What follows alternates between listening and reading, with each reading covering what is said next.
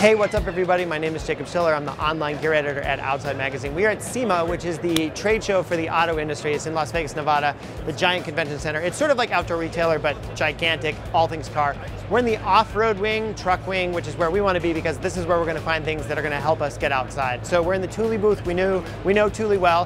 One of the things that they're showing that I wanted to talk about was their new hitch mount bike rack. So it's the T2 Pro XT. And so the T2 has been out for a long time, but this one has some important updates. Most importantly, the trays are wider apart so that you can get two fat bikes on there or bikes with boost hubs in the back, and they're not going to rub, which is really nice.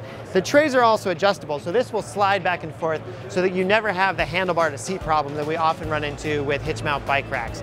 Out of the box, it has trays that fit 5-inch tires, so you can get a fat bike on there, no problem. It also comes in a cool powder-coated black, which is super stylish. And then, like the old T2, which many of us have our cars at outside, it has this ergonomic handle and access point for being able to sort of flip it up and down. So you're not reaching around to grab anything. Super easy to use. It makes unloading, loading bikes, getting things set up on your car just that much easier.